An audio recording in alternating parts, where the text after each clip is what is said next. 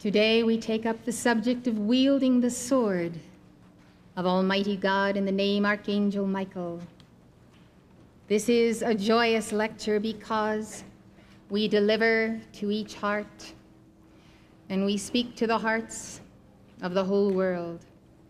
God has provided a defense from evil and has made plain the way of the divine goodness that is surely the foundation of every living soul.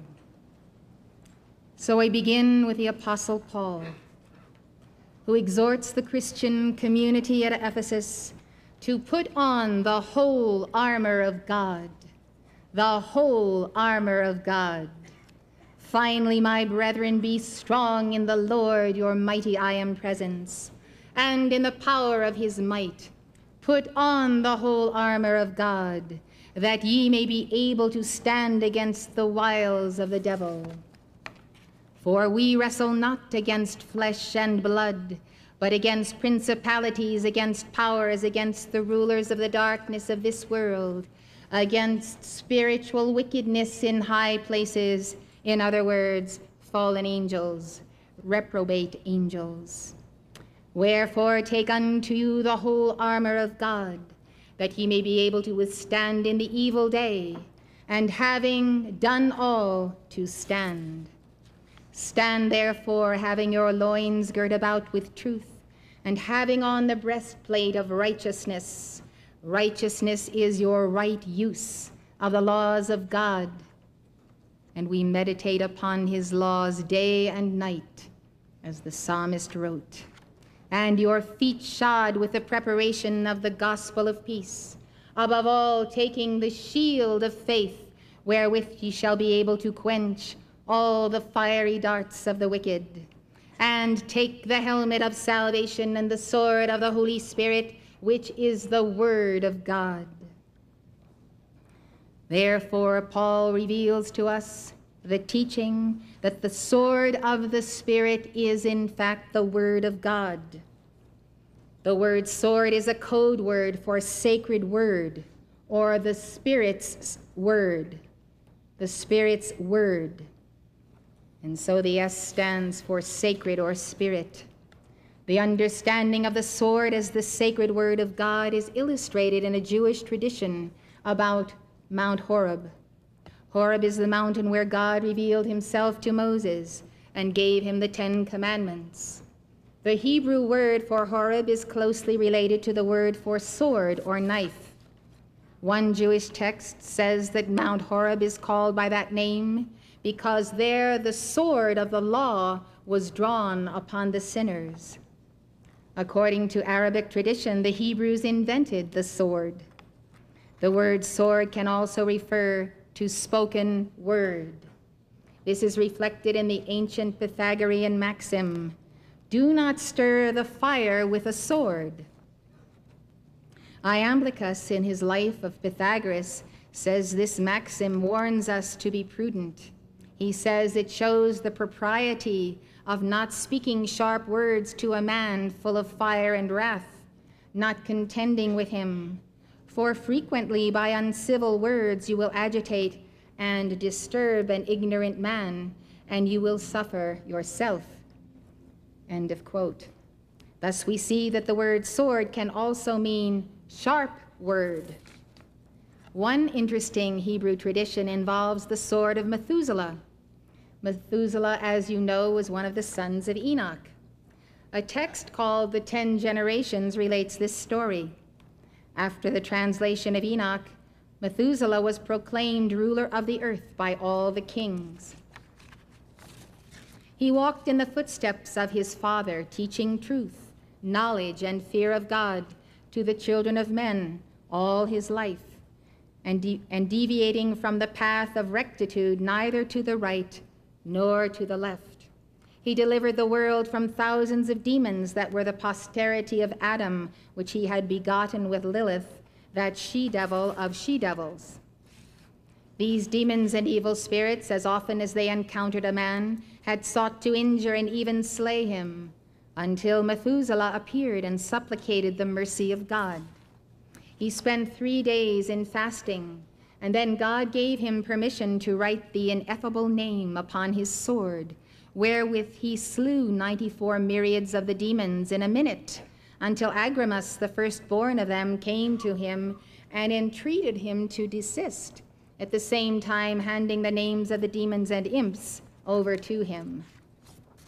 And so Methuselah placed their kings in iron fetters, while the remainder fled away and hid themselves in the innermost chambers and recesses of the ocean. And it is on account of the wonderful sword by means of which the demons were killed that he was called Methuselah. End of quote from the 10 Generations. You can take this as myth, you can take it as allegory, or you can take it as fact. One of the words that is the root of the name Methuselah means sword, or he sent. Methuselah's sword appears again in Jewish lore. Tradition says that thousands of years later, Abraham used the sword of Methuselah in his conquest of the kings in about 2100 BC. These kings had invaded the Jordan Valley where Abraham's nephew Lot had settled. Abraham routed the kings and rescued Lot and others who had been taken captive. Genesis tells us that on that occasion, Melchizedek, king of Salem, brought forth bread and wine, and he was the priest of the Most High God, El Elyon. And he blessed Abraham and said, "Blessed be Abram of the Most High God, possessor of heaven and earth. And blessed be the Most High God, which hath delivered thine enemies into thy hand.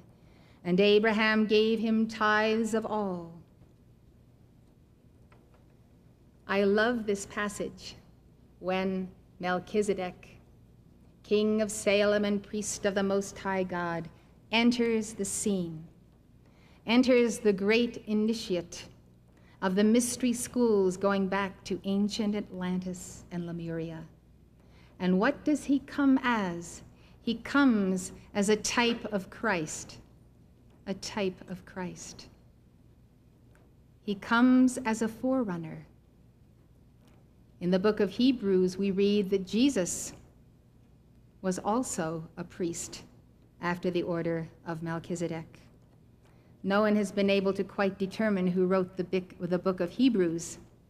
My vote is that Jesus himself wrote it or dictated it to one of his apostles following his resurrection. Because who else would have known that Jesus was a priest after the order of Melchizedek but Jesus?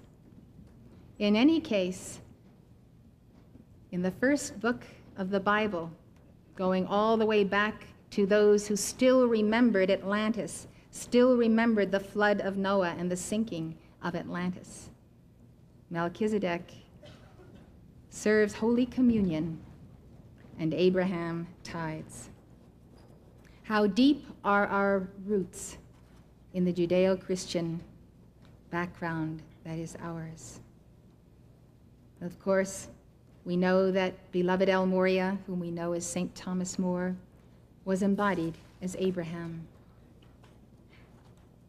Legends about swords abound in the world's folklore. Perhaps the most famous of all swords is King Arthur's Excalibur. El Morya was also embodied as King Arthur in the 5th century AD. King Arthur had 2 swords. The first he pulled from a stone to prove he was divinely ordained King of England, and the second he received from the Lady of the Lake. In some texts, both of Arthur's swords are named Excalibur. In others, only the sword from the Lady of the Lake is called Excalibur. Arthur uses the sword he pulls from the stone to fight 6 kings who challenge his right to be king. When Arthur unsheathes his sword at the crucial moment in the battle, it shines in the eyes of his enemies like the light of 30 torches.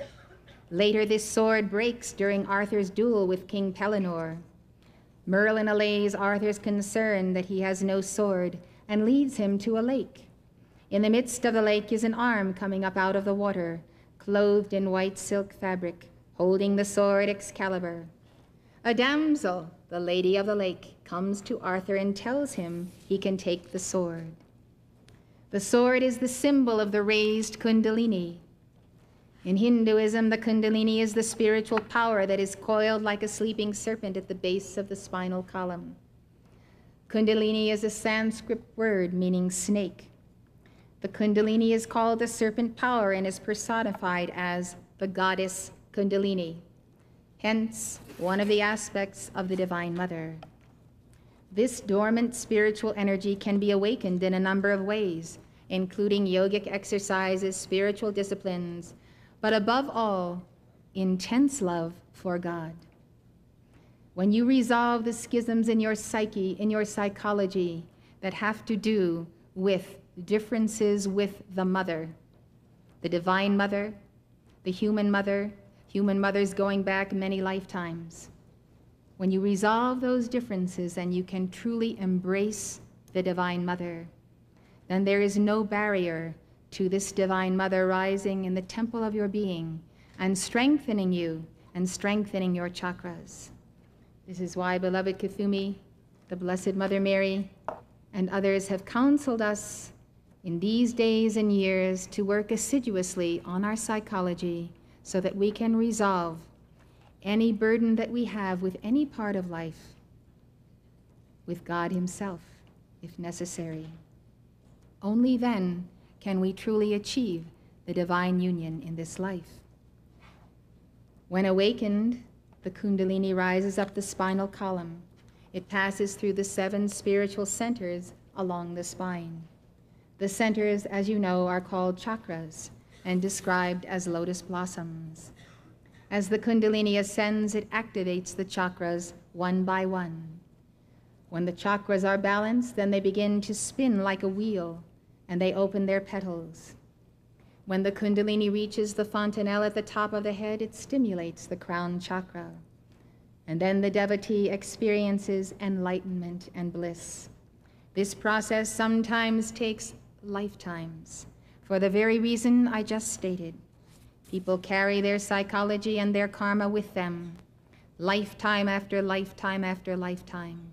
If you would like to get a real understanding of how karma cycles back, you should read the book by Philos, the Tibetan, A Dweller on Two Planets. He traces his embodiments on Lemuria and Atlantis, and then in the 19th century in California. He shows how he makes karma and how he finally balances karma, and how difficult and painful the initiations were. What we see then is that his psychology that goes back to Atlantis is still with him in this century, 10 to 12,000 years later. Nothing changes in the experience called death. That's why it says in the scriptures, "He that is filthy, let him be filthy still." If you are filthy before death, you will not awaken an angel of light. You will be filthy after the moment of the passing of the physical body. And so we come with our baggage, and in this lifetime, we share one thing in common. We're tired of carrying the baggage of our negative karma. We've decided that we cannot solve our problems ourselves, that the human dilemma cannot be resolved by human solutions. Therefore, we have looked to the saints and sages of all ages, and we have said, I would apprentice myself to this teacher, to that teacher. I would walk in his footsteps. I would learn from him. I would meditate upon my God. I would invoke the violet flame to balance my karma. In this lifetime, I want to make my life count for the putting into the sacred fire of all of that baggage of my human karma, my human psychology, the records of pain and grief and all that goes along with this human existence. This I will do so that I will finally be free of the encumbrances in my own being, so that I can give my heart and soul in serving humanity and serving to set life free. That's why we're all here today, isn't that right? That's the reason.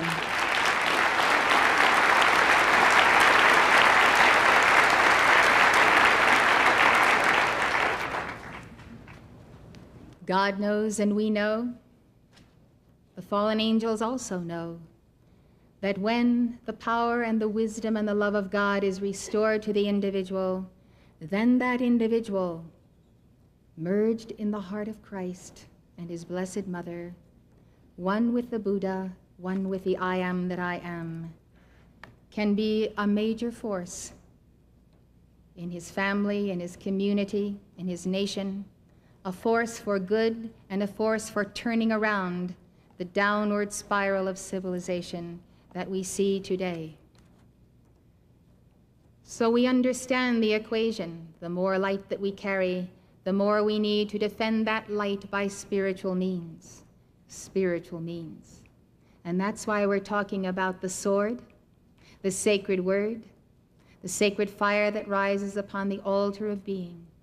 Because these are the elements of God that when we prove ourselves worthy, prove that we have the self-discipline, that we can maintain our harmony, that God will then vouchsafe to us. At the conclusion of his mission, Jesus said, "All power is given unto me in heaven and on earth." This was the power of the Father, Mother God to work change on a planetary scale. And lo, these 2,000 years, Jesus Christ has borne the burden of our karma, the karma of the entire world. And today he says, you are mature sons and daughters of God now.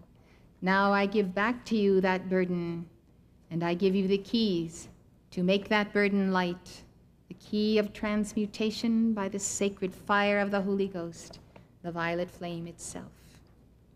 Seeing all this in perspective and knowing that there is the axiom from God, I will not give you more light than that light which you can keep in your chakras, in your aura, and in your temple in harmony. When God increases the light in us, then we find that we must be very vigilant, because the powers of darkness of this world seek to take that light, seek to upset us, make us nervous, make us discordant, and so forth. And in a moment of discord, we lose the light that God has given to us, and God does not intend that we should make the karma of losing our light to the demons who would come and take it from us. And so he gives us a minimum of light to see if we can handle it. And then increment by increment, a little more and a little more. There's no shortcut to this path. Some of you have grown up with rituals of prayer, having come from homes of a Catholic, a Buddhist, a Muslim, a Jewish background, or even Protestant. Others of you have never been taught to pray as a child, and it is not a habit. It is not a momentum. But I can tell you, when you feel that all is going well, and you feel wonderful, and you feel good, and so why should I bother taking time to call to Archangel Michael for protection today, or call for my tube of light, or do this or do that? First thing you know it, hours down the way, or perhaps days later, you find that your prayers are thin. You're not all prayed up anymore. You're not protected. And suddenly, without warning, you're hit from this side, you're hit from that side, calamity comes upon you. And all of a sudden you realize that you've lost your temper, or you've done this, or you've done that. And so where has gone the light?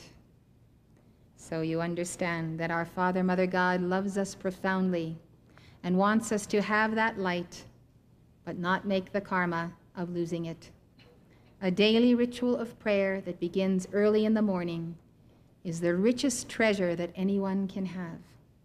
This requires that you also go to bed according to ritual at a certain time so that you will have enough sleep to deal with your day. In the morning hours, at dawn, 5, 6 a.m., earlier in northern climes in the summer, this is the time when the angels of Uriel's band circle the earth. They visit all of the temples and all of the altars of God.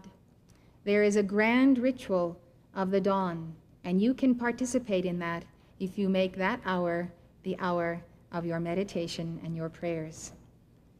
I am giving this instruction to myself and my soul while I am speaking to you, because I know that when I awaken at those hours, there's always a pile of work waiting for me, of publications and manuscripts, and I have to decide if I can afford a half hour or an hour of prayer, or I must get these publications done. So we all have our excuses, don't we?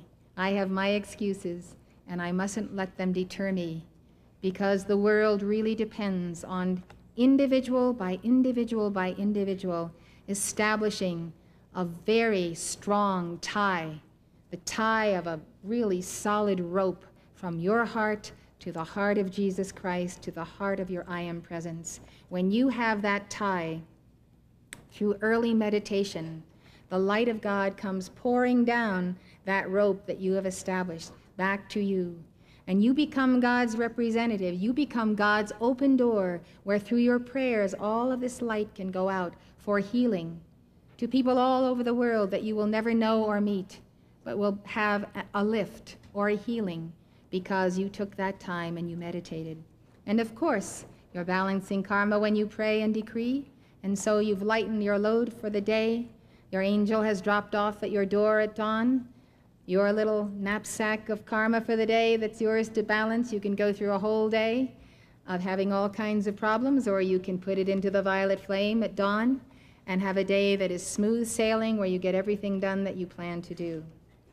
So I say that the spiritual path starts with this resolution that we can make at summer solstice this year of setting aside that morning time. It belongs to God. It belongs to no one else. And we establish that, and our families and our loved ones will respect it. So when you do this and you are pouring love to God, you are beginning to soften and to activate the raising of the Kundalini. When it is raised with mastery and control, it can bring you heightened spiritual powers. When prematurely released, it can be very dangerous. Therefore, the Ascended Masters caution us to concentrate rather on invoking the violet flame to purify our chakras than focusing merely on the raising of the Kundalini, which many individuals do, having no love of Christ, no love of Buddha, no love of Krishna, no love of God and man at all. They do it in order that they might use that power to control others, to control beings of nature, in other words, to work black magic. This is not acceptable, and anyone who does get so involved is making a horrendous karma. So the violet flame that you invoke creates an aura and a strength around you that makes possible the raising of the Kundalini gently and safely, almost without your realizing it. Beloved Saint Germain is our sponsoring master for the raising of the Kundalini. You should always establish your oneness with him before you enter meditation and give the Bija mantras to the Divine Mother. So the Ascended Masters teach that the Kundalini is the sacred fire of the Divine Mother, and that it can be used for great good or great evil. Now you have free will and your exercise of it. Those on the path of personal Christhood, knowing that that Christos must be born in them, use this sacred fire to heal and to uplift all life. Those on the left-handed path use it to control events, people, and nature spirits. And so the wages of the misuse of the Divine Mother are horrendous, as I have said. Don't ever be tempted to misuse God's light. Rather bear your karma and suffer than gain something that you have not earned. The symbol of the sword as the raised Kundalini opens a new dimension in our understanding of King Arthur and his sword. Arthur receives Excalibur from the hand of the Divine Mother, represented by the Lady of the Lake. The arm coming out of the water element itself is symbolic of the Mother, is clothed in white, another allusion to the white fire of the Mother raised up. Geoffrey of Monmouth was the first to give Arthur's sword a name. Geoffrey wrote an account of British history in about 1135 AD. He named Arthur's sword Caliburnus, which harks back to Excalibur. Ex is Latin for out of. Scholars believe the name Excalibur, Caliburnus, is derived from a Welsh word meaning lightning sword, or the Latin calibs, meaning steel or sword, and from Ebernius, meaning white as ivory. Combining the etymology with the understanding of the Kundalini, the meaning of Excalibur is revealed as the sword out of the white light, or the steely white light of the mother. The sword is also symbolic of the transcendent toughness of the all-conquering spirit. You have a spirit within you, and it is an all-conquering spirit.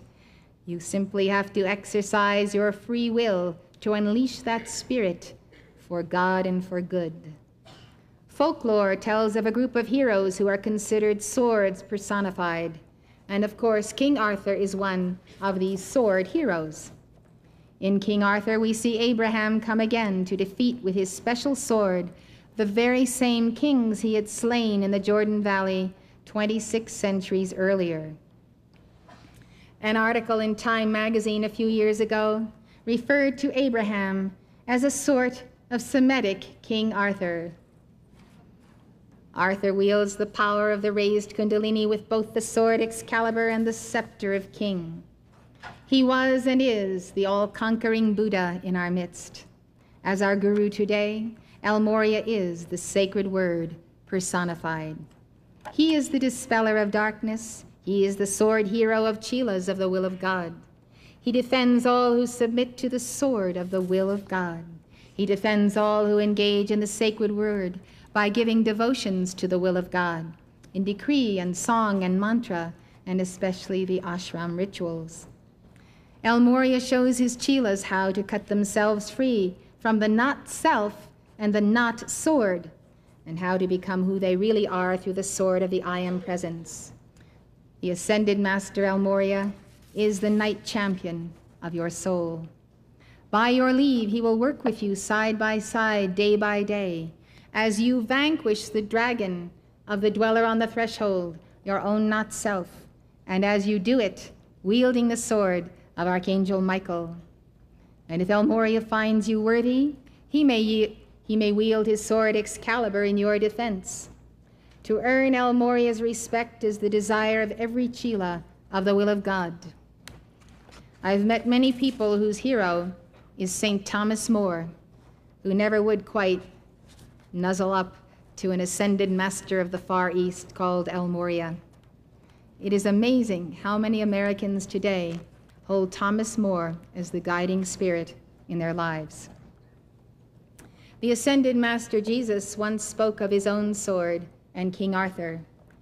He said, "Some have not believed me when I said, I came not to send peace, but a sword." That is a quote from the New Testament. Jesus commented on that statement in Scripture in a dictation. He said, "Throughout the ages I have loaned my sword to special initiates." The well-known legend of Arthur pulling the sword from the stone derives from an initiation of Maitreya's mystery school. The sword from the stone, a Buddhic initiation for one who is king of the Britons.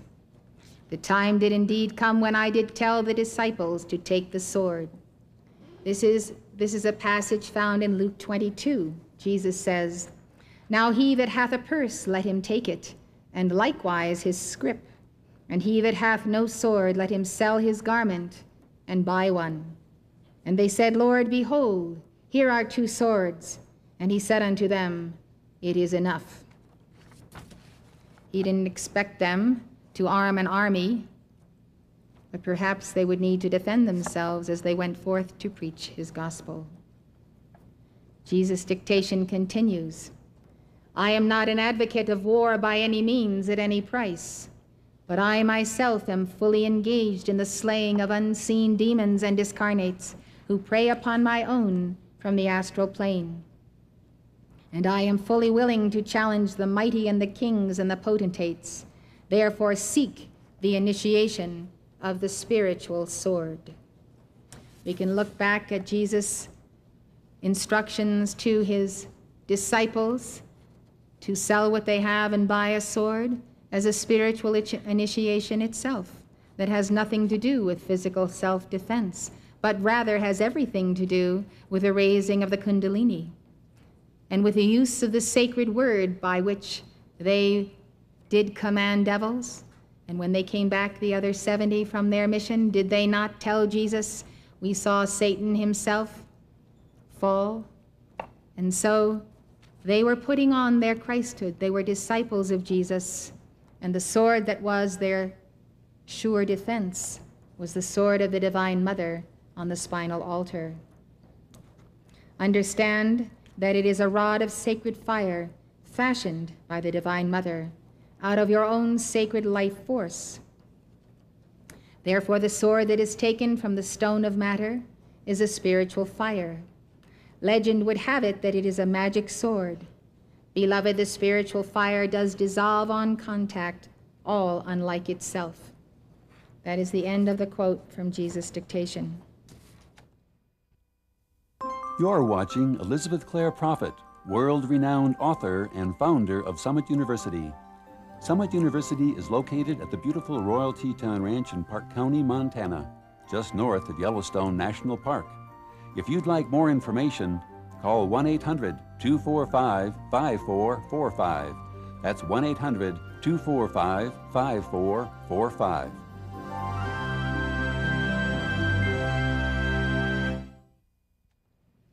Now we look at the sword as a symbol of purification by fire.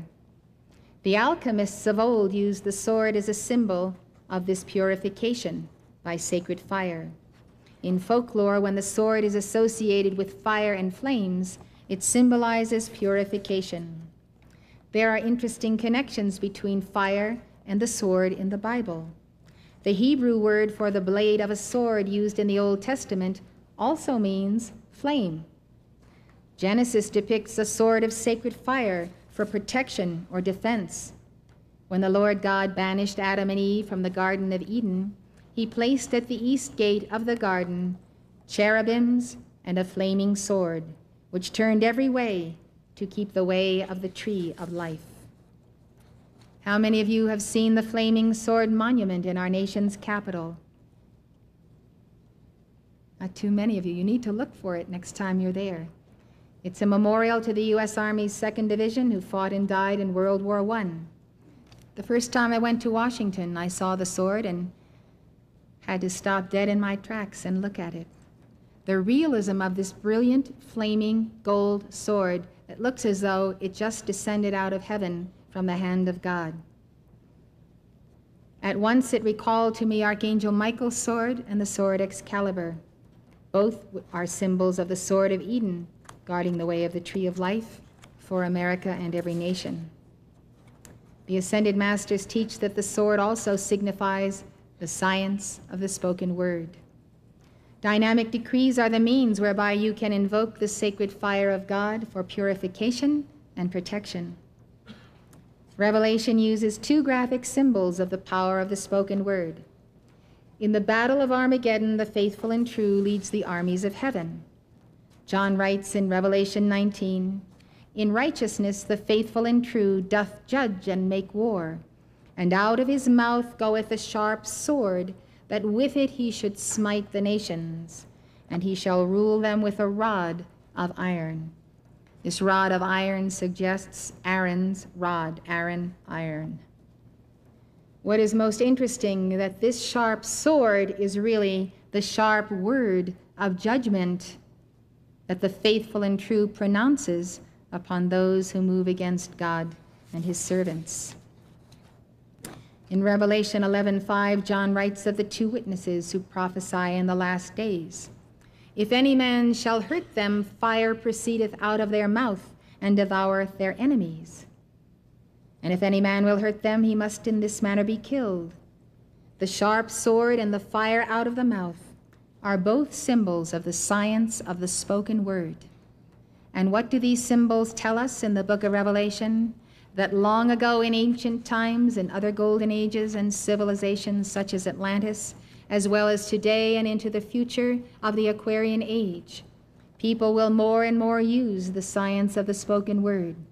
And some will discover everlasting life through the science of the spoken word, and some will misuse it and misuse that word, and therefore misqualify God's light and suffer the consequences. It seems that at this particular period in Earth's history, there is still a certain ignorance, a certain unknowing regarding just how powerful words are, whether in conversation, in argument, the tone of the voice, the vibration of the chakras and of the being. You can tell that someone is angry when they are even speaking quietly. You can still feel the vibration of anger, and you can quiver from it as it comes into your own aura and your world. More and more then today, people through prayer and mantra and opening up to the teachings of the Far East in mantra will discover that the power of mantra is not in the mantra alone, but in the one who sponsors the mantra. The great Buddha, the great adept, the ascended master, the archangel, who gives us the mantra as a formula. It's almost like the key to opening a safe. So many turns this way, that way, and around again, and you open the safe. So the words that we pronounce, we give Buddhist mantras, Chinese mantras, Hindu mantras. The pronunciation of these words and the rhythm of the mantra is focusing energy in our chakras, whereby, as I said earlier, we can therefore give that light to those who need it.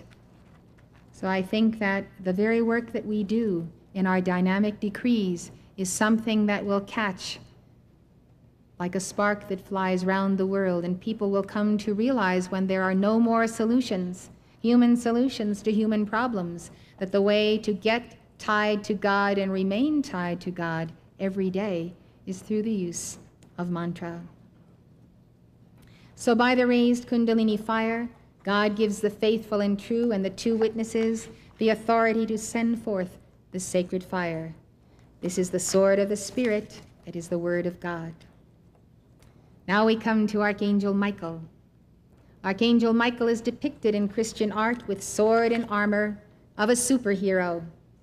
As you know, it was Archangel Michael who fought Lucifer and the rebel angels and cast them out of heaven into the earth. I believe they were cast out of heaven into earth bodies as punishment for the rebellion against the divine woman clothed with the sun and her man-child. Early church fathers and later church fathers disagree vehemently with my conclusion because they say angels never wear physical bodies. And so the disagreement remains. Neither has convinced the other. I see in evil and wickedness in the earth the earmarks and the signs of fallen angels, things so corrupt, so vile, so hideous, that I cannot believe that sons and daughters of God could commit such heinous crimes. And therefore, where do we look? We look to the levels of death and hell, and we say, who would have done such a thing, and who could do such a thing today? Well, who has already done it? Who has already defied Almighty God and the woman clothed with the sun and her divine man-child? Well, we know who has already done it. Lucifer and the fallen ones who got kicked out of heaven. So Archangel Michael wields his sword of blue flame, and he wields it today, and he goes about binding those fallen ones who are in the earth and who do torment the woman and her seed, as it is prophesied in Revelation 12. So we know that the blue flame derives from the first ray of God's power, perfection, protection, and faith, the armor necessary in order for sons and daughters of God to wield the sword. Archangel Michael embodies the ray, the flame, the consciousness, and the attributes of the first ray of God. Archangel Michael's sword of blue flame is a sword of sacred fire, and he uses it today, almost 23 hours out of the 24, to wage spiritual warfare today. With it, he defends and protects you and me. He cuts us free from unseen forces of evil who attack the Christ within us and within all people. On July 2nd, 1988, Archangel Michael gave us a commission, and this is what he said. The hour is come, and now is, when every keeper of the flame must wield my sword of blue flame. The word is must. And the reason the word is must is because you can't survive this dark cycle of the Kali Yuga on this planet unless you do wield it. You may survive, but you won't live the very best part of all that's in you and all that you've got to give to God. So, the hour is come, and now is, when every keeper of the flame must wield my sword of blue flame. Therefore, I commission you who have the talent and the artistry to so design a hefty sword that you may be able to wield without too much difficulty. This sword must become physical for you, that I might become physical through you and wield my sword of blue flame superimposed upon it. So by Michaelmas, that's September 29th of 1989, keepers of the flame had their swords in hand. This is Archangel Michael's sword. It has Archangel Michael's name on it, and this is the sword we wield, and I'm going to tell you how to wield it.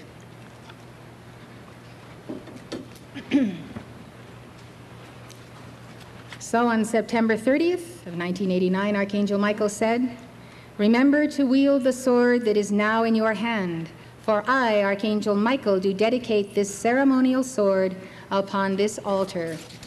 When you wield it, my hand is placed over your own, and my electronic presence is with you. Each and every sword is thus dedicated by me personally. The dedication of the one sword on the altar is simultaneously the dedication of all swords that are and are to be. May you use them and remember that you accomplish 70% of that which the messenger accomplishes when she uses my sharpened sword."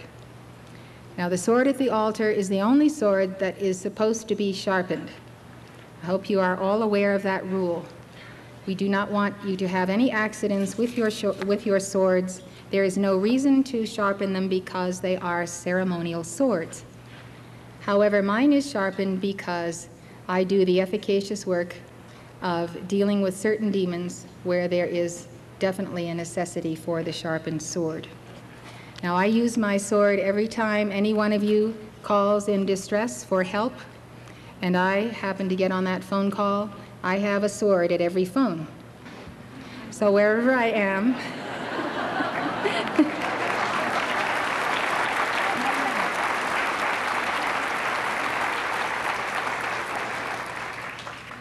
I pick up that sword and I put you on the speakerphone because my hands are involved in wielding the sword and making calls for you. And I visualize you, and I can visualize you better, of course, when you send me your picture. I visualize you where you are, and you tell me the problem, and I take the sword, and I am doing all the motions of cutting you free that I'm going to demonstrate on some volunteer from the audience this afternoon. So the sharpened sword is very important, and it's best that yours remain dull. And so Archangel Michael says, "Therefore let yours be blunt, and let her complete the action with her sharpened sword at the altar. Wielding my sword daily, you can accomplish much for your victory." Now, I want you to know that the demons even try to talk me out of using my sword. So if they try to talk me out of using it, just be sure that they will try to talk you out of using it. Archangel Michael protects you from invisible forces, such as discarnate entities and malevolent spirits, called demons and fallen angels. We call discarnate entities discarnates, or entities for short. Of course, you know the word entity. Entity means being, and discarnate means without meat or without flesh. So an entity is a being that does not have a physical body. And in fact, they are low-life astral forces who inhabit the astral plane.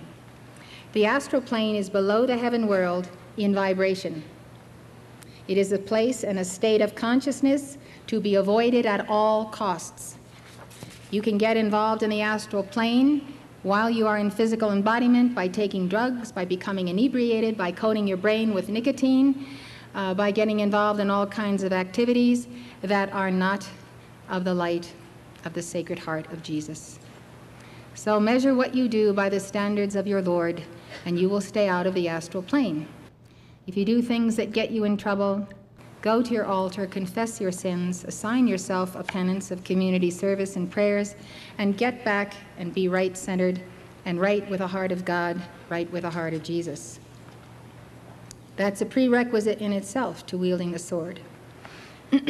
A discarnate is often the shell of a deceased person that still carries the personality and the momentum of the person, but is minus the soul and has no allegiance to right moral principle it may have had while the soul was in embodiment.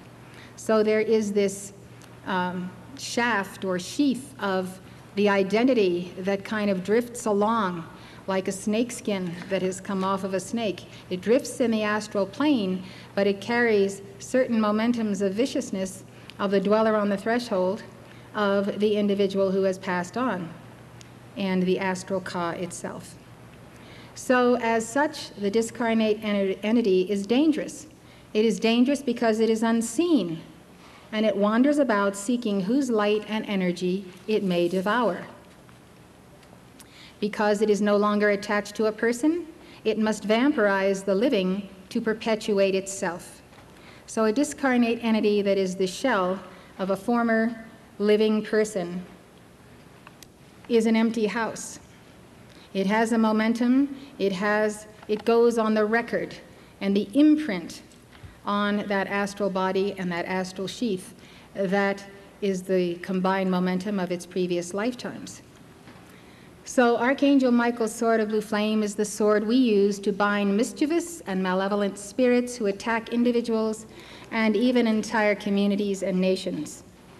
Discarnate entities also attack deceased souls who are making their way to the octaves of light after death.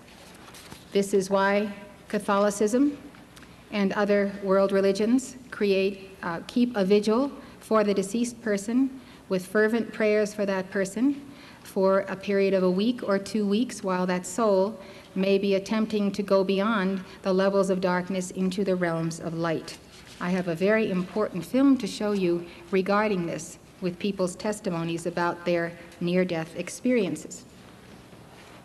So the point is that when people pass on, they are also vulnerable.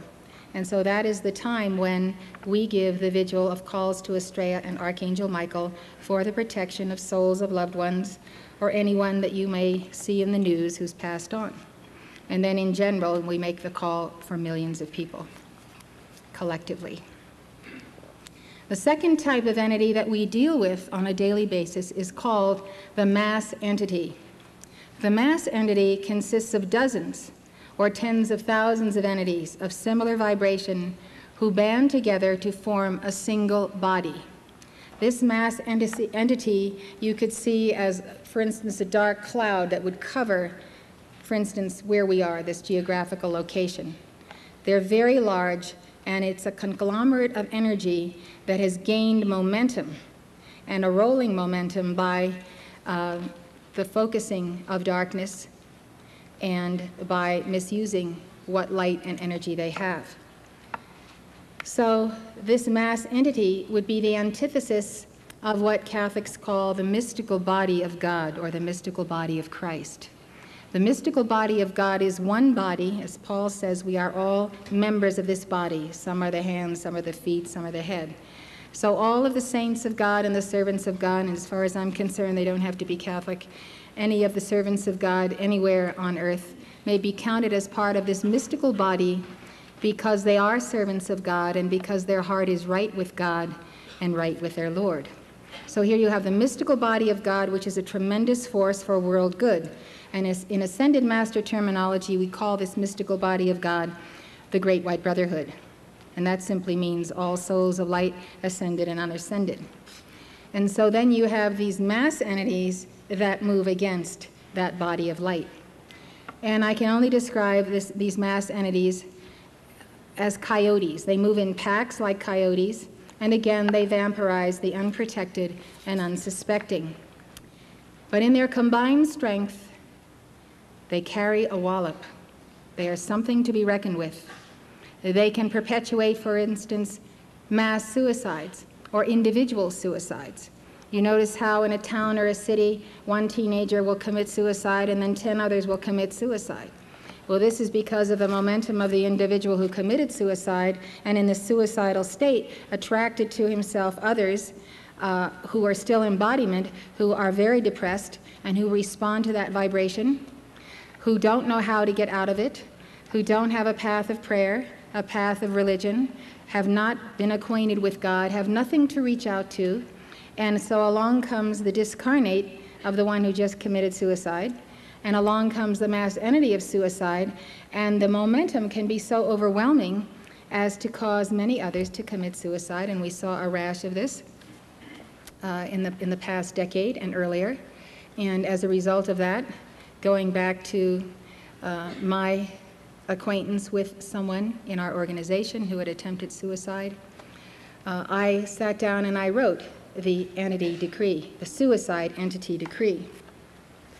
I just want to point out to you that it is in your decree book. It's called 711S. It's called the Suicide Entity Decree. Now, there are 4 sides to this decree, simply because if you are going to take your sword of blue flame and you are going to make calls for the binding of the suicide entity, you have to be absolutely thorough. And now and again, we get calls from people who are suicidal on our Lifeline to the Presence telephone service that our ministers answer, and relatives of staff members or relatives of keepers of the flame. And my advice always, and always, is take the suicide entity decree, gather as many of those who want to decree with you together. Give this call with all the fervor and devotion and power of your being 9 times on behalf of this person who is suicidal. You can associate with that calls to Archangel Michael and other calls. But if you do your work well and use this decree, you will find, especially if you have a picture of the person who's suicidal, take your sword of blue flame and cut around the picture, you will find that that person will come out of it and will go on and will wonder how they ever could have contemplated suicide. So when the rash of suicides got greater and greater, and now we have Kevorkian running around, pulling the plugs on people and helping them die, it's very important that we remember that this is a tool given to us by the Brotherhood in our understanding of decrees, and it works. It's very powerful. We had a rash of suicides in Livingston, Montana, and we just decided we were going to decree on this until it stopped, and it stopped. So you remember that, because there are all these keys that we need. So there are serial killers. They can perpetuate mass suicides, serial killers, and give the street drug scene all the power they need to carry on the destruction of bodies and souls. Mass entities give life to ethnic wars, such as we see in Bosnia-Herzegovina, and even the planetary consciousness of a one-world socialist dictatorship. Mass entities ram religious movements and persecute the servants of God day and night. There are many different kinds of discarnate entities. And if you have a complete decree book, you'll see 711E gives the actual names of various entities. For instance, the death entity and the suicide entity is called Anila. The entity of murderous intent is called Columnus. The sleep entity is Dorme. The lynch mob entity is Gargantua, and so forth. Now, the reason that we have these names is because I was pondering the teachings of Jesus in the Bible, where he asks the possessing demons, "What is thy name?" And they respond to him, "Our name is Legion, for we are many." Jesus cast them out of the man and into the pigs. The swine ran down the hill and into the sea, because they would rather be dead than be infested by entities, much more intelligent than many humans who are infested by entities. So when I realized that we needed to name the entities for them to be bound, if Jesus needed the name to cast them out, whether he was doing it as an example for his disciples or not, I thought to myself, I better very quickly get the names of the typical discarnate entities that we deal with. So Mark Prophet was with me then, and I asked him to give me these names from the Holy Spirit, and he did, and you will find this in your decree book, 711. If you are dealing with the cocaine entity, with crack or marijuana entity, heroin entity, and so forth, their names are here. If you have a loved one who is addicted, it's very important to name the name. So that's that concept. So there's the entities of liquor, marijuana, suicide, anger, gossip. Gossip is carpia and harpia. Fear is phobia. Depression is depressa and manic. Gambling is Luciana. Weeping, weepa, and so forth. So remember that I've told you about this, because the day will come when you will need those decrees. Now, we go back to Madame Blavatsky. the indomitable spirit of woman in the last century who defied all of her adversaries and set forth the teachings of the Eastern adepts, K.H., the Master M., Master of the House of Rakazi, and even Serapis Bey. So that a physical sword can cause the dismemberment of malevolent spirits was known to the ancients. Helena Blavatsky writes in her work, Isis Unveiled, some demons or elementary spirits are afraid of sword, knife, or anything sharp. Blavatsky quotes from a work on demons by Selous, who says, any hard substance striking discarnate spirits can make them sensible to pain. And though their bodies be made neither of solid nor firm substance, they feel it the same. If you divide him in two, he will feel the pain as would any living man. One thing, however, distinguishes him from the living man, namely, that when a man's limbs are once divided, their parts cannot be reunited very easily. But cut a demon in two, and you will see him immediately join himself together. But every rent made in his body causes him pain nevertheless. That is why demons dread the point of a sword or any sharp weapon. Let those who want to see them flee try the experiment. Blavatsky says one of the most learned scholars of his century, Baudin, held that invisible spirits are sorely afraid of swords and daggers. It is also the opinion of Porphyry and Iamblichus and Plato. Plutarch mentions it several times. Baudin tells us a wonderful story to this effect in his work on the demons. And so this is the story. A local shoemaker's household was being harassed by a discarnate entity, so much so that they did not have a moment's rest. Someone advised the shoemaker to pray to God with all his heart and to swing a sword in the air about the room. The shoemaker did this. Baudin says, from that very moment, they did not hear the least noise in the house. End of quote. The Elohim Estrella warns that invisible forces cause more problems than most of us realize. She said, have you noticed how dogs seem to bark into the air in this direction and that, and there is nothing there? They see the astral plane. They see the astral entities. They warn you. They are your protectors. Blue lightning angels overshadow faithful canines who sense their mission to protect and defend you and your life. Or perhaps you have noted your own sudden mood changes. You may become angry, you may become sad, you may become depressed. Yes, it may be the product of medication or wrong diet, but more than likely you have walked into a cloud bank made up of hundreds of demons who are waiting to pounce when you are at your weakest point, physically and emotionally. And when you are at that weakest point, that is precisely when Lord Maitreya or Lord Jesus Christ expects you to pass your tests. The great initiator, as Maitreya is called, must know what your response will be when you are under the greatest pressure and in the situation of the greatest weakness. We can all pass our tests when we're feeling great and we're feeling strong and we can meet any crisis. That's a given. But how will you bear up when you are at your low point? So Maitreya wants you to discover your own weakest link, so you can turn it into your strongest chain mail. Beware then when all is peace and suddenly there is an explosion of argument and anger in a confrontation between family members, neighbors, or bordering states. Even people who love each other deeply can suddenly be at odds because they fail to take into account the X factor in life, the misqualified power of sinister, unseen forces. See things for what they are and deal objectively with anyone, including yourself, whose emotional body is out of control. Realize that you are dealing with principalities and powers and spiritual wickedness in high places. And the Apostle Paul was talking about the levels of the fallen angels and their occupying of positions of power in the earth as well as in the astral plane, and that is the world of death and hell.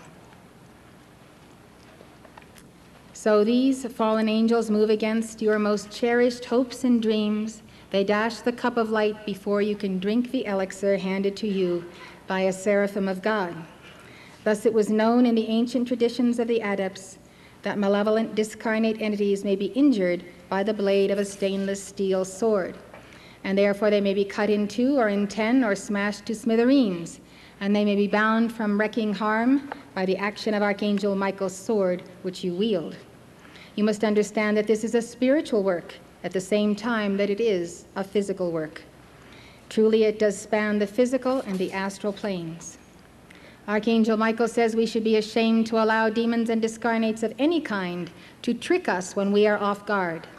He says in that moment when those little demons come and jump on your shoulders and cry out for recognition, you must in that very moment thrust forth your sword. If the truth were known, these demons actually fear the flame in your heart. They know their only hope is to trick you into feeling that you are somehow separated from God. They know that's a lie, but they know that they have to catch you off guard. And because they already know that they are no match for the Christ or the God flame within you, they simply keep trying to deceive you. They already know that you have all power from God if you will claim it. And there's the rub. There's the daily decision. Do you claim that power in the moment when you need to claim it to defeat some thought that isn't right, some energy that comes around? So they have to trick you into failing to claim that power, if but for an instant, in the moment when they come. Lanello says, don't become fair game for any little half-pint demon that desires to unhorse you and does.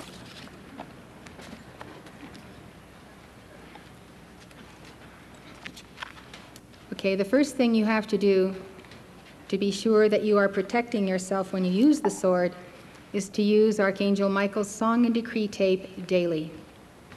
I keep many decree and song tapes in my car, but the first tape that always goes in and that I play until I'm satisfied is the song and decree tape of Archangel Michael.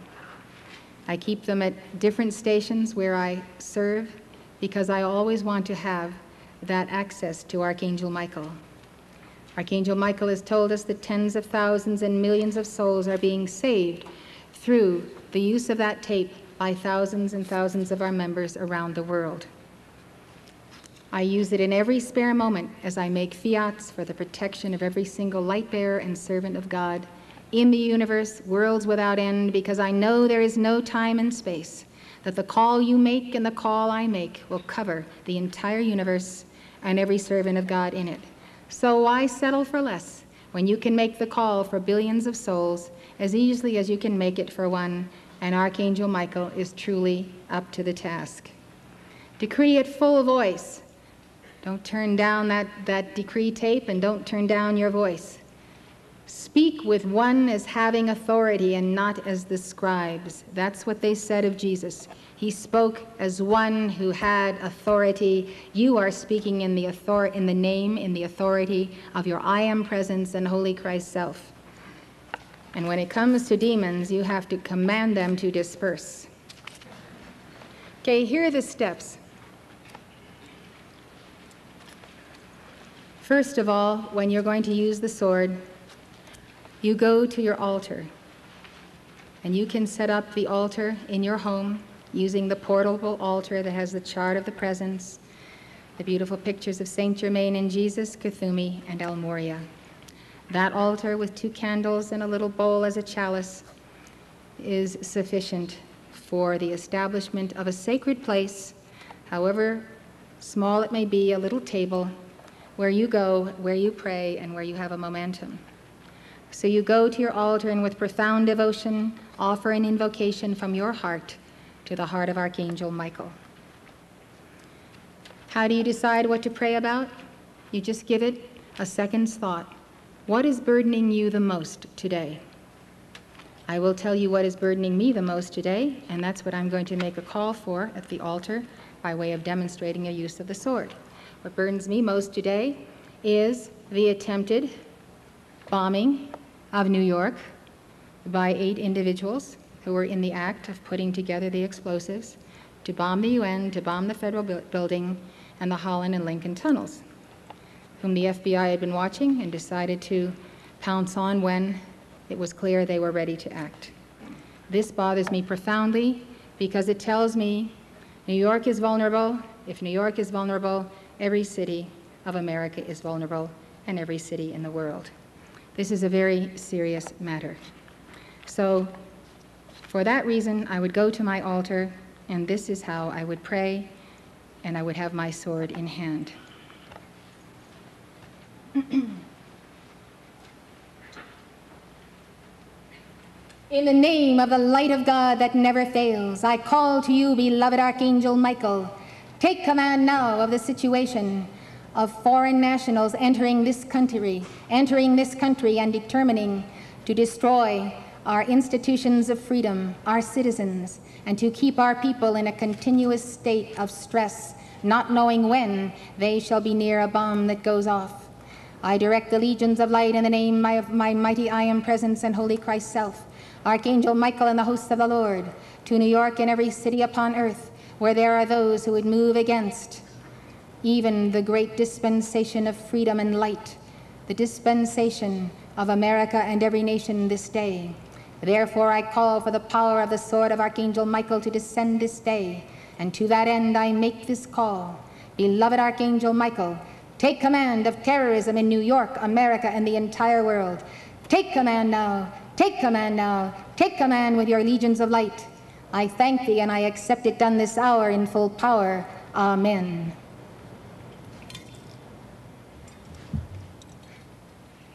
So you make your personal invocation. Next, you invoke your tube of light. I would like to ask you to stand to invoke your tube of light from the Heart, Head, and Hand decrees.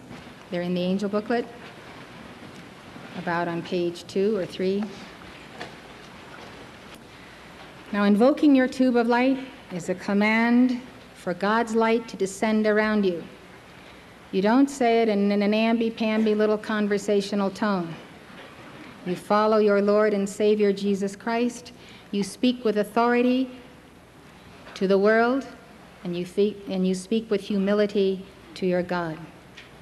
So now speak to that presence of the living God above you and say with me, Beloved, I am presence bright. Round me seal your tube of light. From ascended master flame, called forth now in God's own name. Keep my temple free from all discord sent to me. I am calling forth violet fire to blaze and transmute all desire, keeping on in freedom's name till I am one with a violet flame. Beloved, I am presence bright, round seal your tube of light. From ascended master flame, call forth now in God's own name. Let it keep my temple free from all discord sent to me. I am calling forth violet fire, blaze and transmute all desire, keeping on in freedom's name till I am one with a violet flame.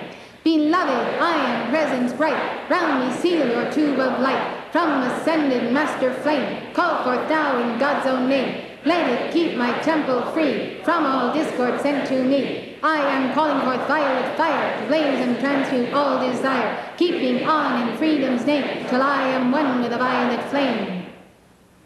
Now I would like to give with you the longer tube of light decree from Saint Germain, which is at the beginning of your decree book.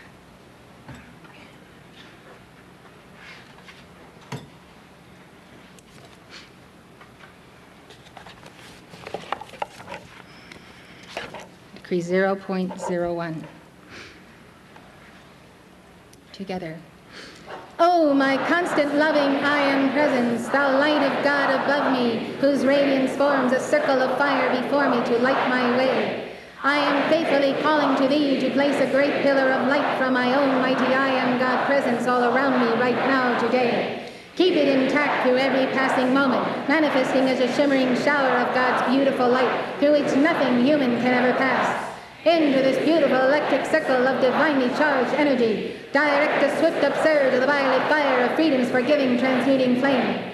Cause the ever-expanding energy of this flame projected downward into the force field of my human energies, to completely change every negative condition into the positive polarity of my own great God self. Let the magic of its mercy so purify my world with light, that all whom I contact shall always be blessed with the fragrance of violence from God's own heart. In memory of the blessed dawning day when all discord, cause, effect, record, and memory is forever changed into the victory of light and the peace of the ascended Jesus Christ. I am now constantly accepting the full power and manifestation of this fiat of light. and calling it into instantaneous action by my own God-given free will, and the power to accelerate without limit this sacred release of assistance from God's own heart, until all men are ascended and God-free in the light that never, never, never fails. I like to give that one 3 times. Now you can be seated. At this point in your preparation, you're going to take any decree to Archangel Michael and give it 9 times. So let us do that. The preparation you are doing to wield this sword will give you the full protection to tackle any real serious national or international crisis with your sword. But do not underestimate the anger of demons whom you challenge. Just one set of demons that is infesting and causing some kind of illness or sickness upon one individual that is a loved one. Demons are vicious, whether there are 5 of them or 5 million of them. So you go to the blue section and you say, let me see, which Archangel Michael decree will I give today? So we'll take 1007 because this is a wonderful teaching. Decree 1007, I am Michael, Michael, Michael. How can you say, I am Michael, Michael, Michael? When you say the name of Archangel Michael and put before it the name of God, I am that I am, you are affirming, here I am, where I stand, there is Archangel Michael. Then you take your favorite painting, Stained Glass Window by Tiffany, any of the great artists of the past centuries of this archangel, and you keep that one that is your favorite one, and you visualize Archangel Michael in that pose, placing his entire presence over you. You can visualize him 9 feet tall or 20 feet tall, and you're inside of the bosom of Archangel Michael making this call. So you and Archangel Michael are one. You are bonded together. You are affirming, I am Michael, Michael, Michael. God in me, where I am, is Archangel Michael. And then it says, what happens? I stand within his flame, by God's own I am name, his faith ablazing here, his power and love so dear. You can do this with any ascended master. You can call to the living presence of Jesus Christ or the Blessed Mother, and in giving the Hail Mary, you can ask to Mother Mary to place her presence over you. The visualization for this, when you desire to have this communion with an ascended master or archangel, is first of all, you bow to the light of your I am presence. I would turn around and bow to the chart. And I bow, for instance, to the Blessed Mother or to Saint Michael the Archangel. And first of all, I will visualize that wondrous being whom I love so profoundly, who is such a wonderful one who has helped me in my life, and that is true of Saint Michael and also of Mother Mary. And so in gratitude and love, I am pouring forth devotion. This is the path of Bhakti Yoga, where you and the beloved or the teacher are separate. You are still in the state of worshiping the ascended master. And so then as you begin to give the mantra, you visualize the master coming toward you. And this great love of your heart and the great love of Archangel Michael's heart, as we give this decree, you feel then and you see that Archangel Michael does place his presence over you, and you are one. So now you are affirming that you and Archangel Michael are one, hence you are in his aura, Archangel Michael. You have merged as one for the purposes of this mantra. This is extremely effective. Every demon in the cosmos trembles at the name Saint Michael, the Archangel. Look at how many times we're going to affirm this. We're going to give this 9 times, standing in full power and full voice.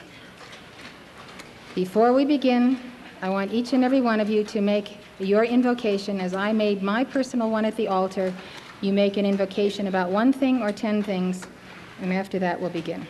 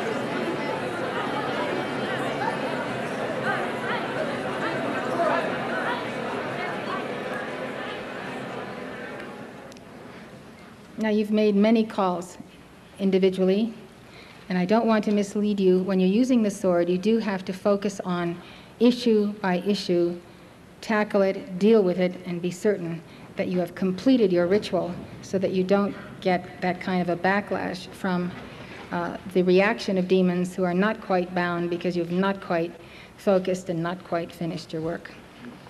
So let us take this, 1007, preamble.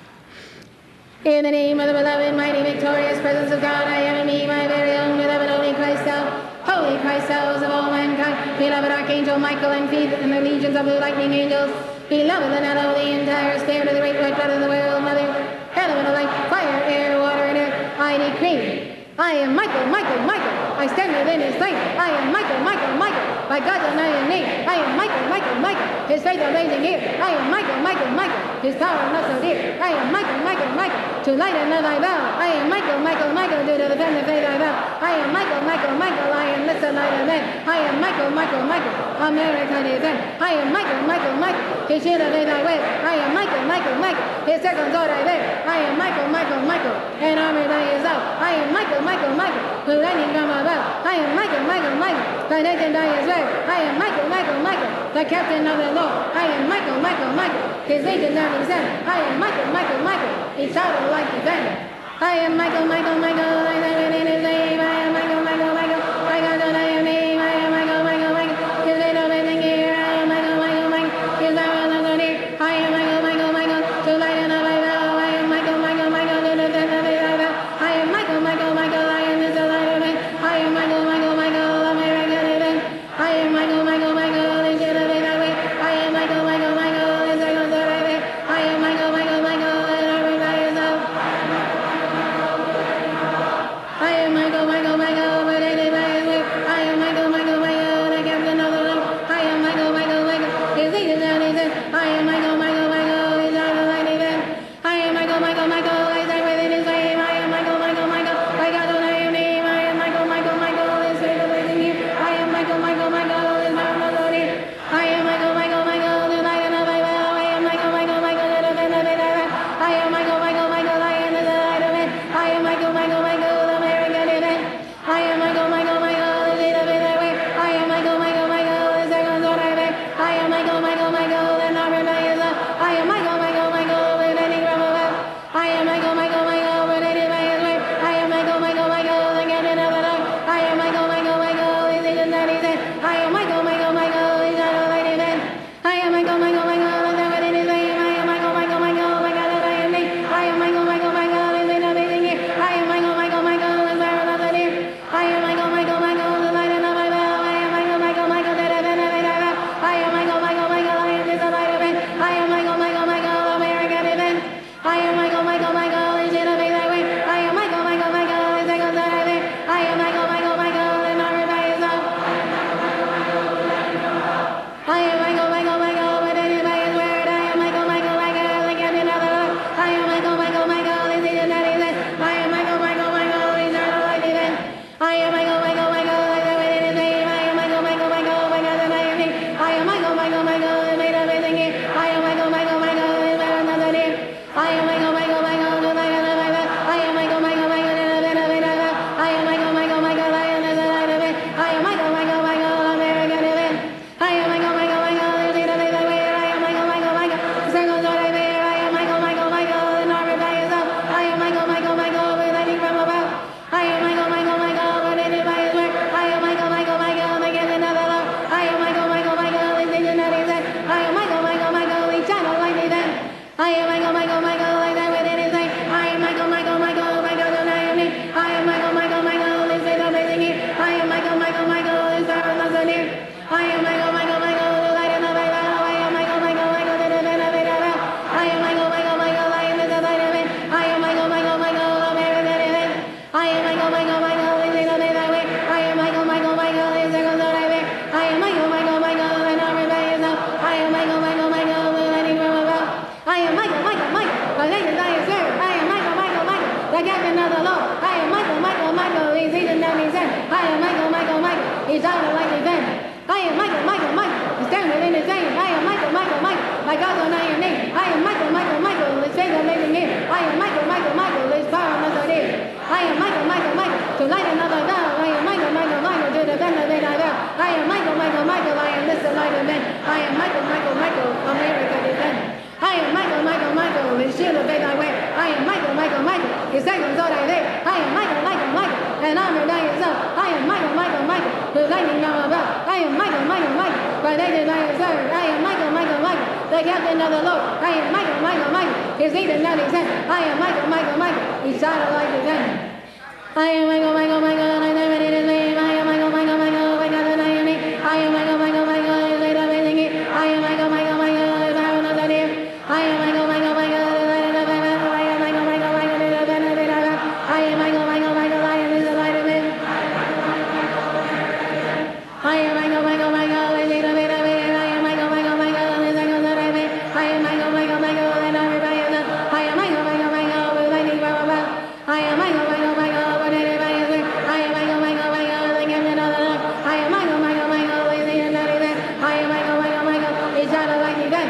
I am Michael, Michael, Michael, I stand within his name. I am Michael, Michael, Michael, by God's own name. I am Michael, Michael, Michael, his name amazing here. I am Michael, Michael, Michael, his power not so near. I am Michael, Michael, Michael, to light another down. I am Michael, Michael, Michael, to defend the day like that. I am Michael, Michael, Michael, I am this light of men. I am Michael, Michael, Michael, America defend. I am Michael, Michael, Michael, his shield of name I wear. I am Michael, Michael, Michael, his second sword I wear. I am Michael, Michael, Michael, and armor by his son. I am Michael, Michael, Michael, with lightning from above. I am Michael, Michael, Michael, protected by his word. I am Michael, Michael, Michael, the captain of the Lord. I am Michael, Michael, Michael, his legions on his head. I am Michael, Michael, Michael, his child of light defend. How many of you felt Archangel Michael descend upon you? Hail, Archangel Michael. Hail, Archangel Michael. Hail, Archangel Michael. Hail, Archangel Michael.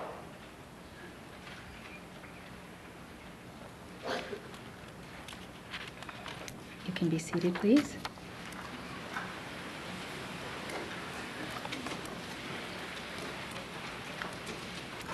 I'm using this sword. It's an altar sword of Archangel Michael. It came to me long before we got the other swords, and I think you can see it a little better. So now, you ready? You take your sword. It has his name inscribed on it. It has been blessed by him. So you hold it upright vertically with your dominant hand. And when you thus hold it, you visualize in the same moment the sacred fire rising on your spinal altar from the base chakra, the coccyx, to the crown, and then being anchored in the third eye, which is the symbol of the caduceus. So if you'll close your eyes and remember, the sword is the sacred word, the sword is the scepter, and it is the sacred fire of the Divine Mother. When you wield Archangel Michael's sword and he stands over you, his kundalini, of course, is raised. So he is placing himself over you, and his being, as the being of a cosmic being, is magnetizing everything in your being to the highest level of the consciousness of the Christ that you can hold. Now at this point, you give powerful fiats, and you make cutting motions around you. So I'm going to use the little sword and come forward so you can see me. In the name of my mighty I Am Presence and Archangel Michael, I call to be cut free now from all that is less than the Christ and the Buddha and the Atman within me. I ask that I might be made a chalice for the living God this day in the service of all mankind. And to that end I call you, beloved Archangel Michael, to wield this sword, to place your hand over my hand, and to perform this service that I might serve thee better. First I begin with whirling the sword like this, and I'm touching my heart, so I'm connected to the heart chakra. This whirling action that I am doing makes absolutely certain that there is nothing between me and my God, that the flame that descends from my I Am Presence and Holy Christ Self, that is entirely clear. Then I will begin cutting away around the body. Now as I am cutting, I might visualize that I'm going through very deep jungle, and I'm cutting at the roots. I cut across the front, cross my chakras to be absolutely certain that nothing is burdening those chakras. I cut along the spine. Very vigorously, I make sure to cut behind at the point of this neck and at the point of the medulla, because that is where discarnate entities of addictions, nicotine entities, marijuana entities, alcohol entities, they fasten their claws right here and the whole length of the spine. So you must get rid of them with a sword, with prayer and fasting, with a strong will, and a support group if you need it. You will change hands because you want to give the other side. Do not neglect cutting underneath each foot. You direct the sword of blue flame under each foot and into the earth, because the earth, of course, has many records. Cut around each leg and around the back, and that is sufficient. So that is your own personal daily protection. The same kind of motions that I'm making, you can make around photographs of loved ones or around loved ones if they will submit. If they're not interested, it's not even necessary to tell them that you're doing it. We learned that lesson once.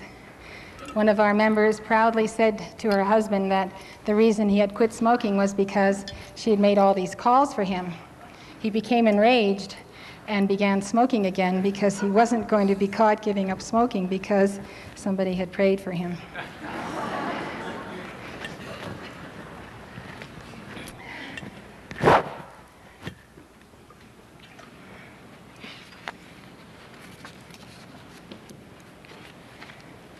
Now, instead of instructing you, what I would be doing when I'm making this call is to give the traveling protection. So let's all give that little mantra. Lord Michael before, Lord Michael behind, Lord Michael to the right, Lord Michael to the left, Lord Michael above, Lord Michael below, Lord Michael, wherever I go. I am His love protecting here. I am His love protecting here. I am His love protecting here. Lord Michael before, Lord Michael behind, Lord Michael to the right, Lord Michael to the left, Michael above, Lord Michael below, Lord Michael, wherever I go. I am His love protecting here. I am His love protecting here. I am His love protecting here. Lord Michael before, Lord Michael behind, Lord Michael to the right, Michael left, Michael above, Michael below, Lord Michael, wherever I go. I am His love protecting here. I am His love protecting here. I am His love protecting here. Now let us take Decree 10.10. It's in the Angels booklet and in your decree book in the blue section.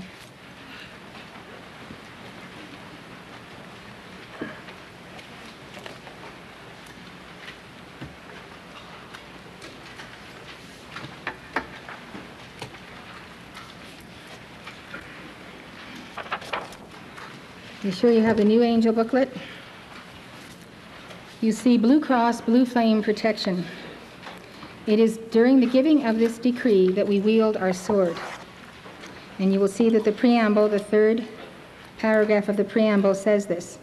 I make the sign of the cross and visualize its blazing reality and manifestation before me. So you will take your sword and make the sign of the cross in front of you. Behind me, make the sign of the cross behind you. Then to your left. In other words, you are boxing yourself in with blue flame crosses. To my right, making a large sign of the cross. Beneath, so you point the sword down and visualize it beneath you. Above, all the way on top of you. And in the center of your form, making the sign, the center of the torso, and making the cross. So that, I believe, is 7 times, and we complete the ritual by doing it 9 times. We all stand when doing this, and of course, that is why we don't allow swords in church, because everybody's too close to everybody to be wielding a sword. But you can make the sign of the cross with your hands. Now, this is a preamble which directs your attention to the hosts of light, and specifically, if you will get the book of the Great White Brotherhood, or the ABCs of your cosmic clock, you will note that the masters in the preamble are positioned on the 12 lines of the cosmic clock to assist you in developing the powers and attainments of God and binding the imperfections. So this little verse at the bottom is very important, because when you decide to become a teammate of Archangel Michael, you are in the big league of Archangel Michael and his legions and those whom they challenge. So we must challenge the enemies of our friend, Archangel Michael, and we do so in his name. So if you look at this mantra, it says, "Beloved, mighty I am presence, in the name of divine justice and mercy, in the name of the Christ, in the name of the light of God that never fails, I say to all Nephilim," Nephilim is the word for fallen angels, which we find in the Old Testament scripture. "I say to all Nephilim, human creation, seed of Satan, satanic rites, black magic, and the cursing of hell, you have no power. Your day is done. Be thou dissolved and consumed from the body of the earth forever. I am, I am, I am. By all God's light and love, I know I am. The cosmic victory and power of light everywhere, forever."